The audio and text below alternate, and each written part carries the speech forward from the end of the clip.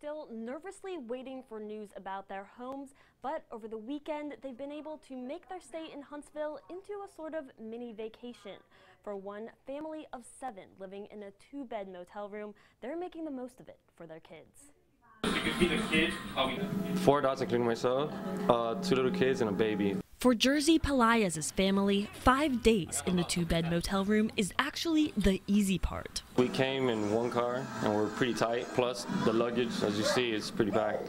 So it was uncomfortable, 24 hours, and we were irritated. We went to a Walmart and we bought them toys just to get them entertained, have them occupied and their minds away from their friends and what home might look like. They still don't know what home looks like, but that isn't what the family's trying to focus on. It's Pelaez's first time outside of Florida, so to him, it's an adventure in a place he's making feel like home. Keeping coffee, keeping Miami.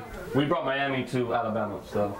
Across town, another family's eager to get back. I'm ready to go home, but not with no lights. We've all been worried about our house and if we would have a house when we get back. Yeah, we have no insurance. Not flood, wind, fire, theft, nothing. Can't afford it right now. Kay Arroyo's husband and her 9 dogs stayed behind in their mobile home. So far, their home is all right, but if that changes, they will keep pushing on.